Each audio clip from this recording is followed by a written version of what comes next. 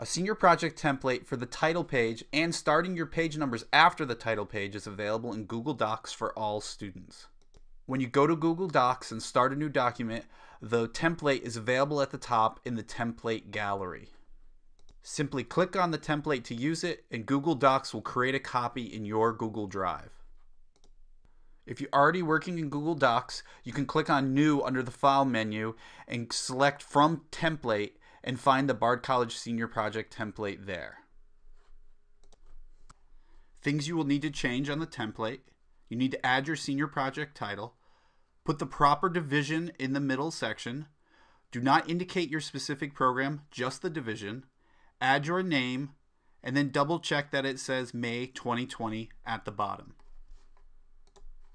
The second page of the template starts with the page numbers at 1. You can paste the rest of your project here and add acknowledgments, dedication, and table of contents.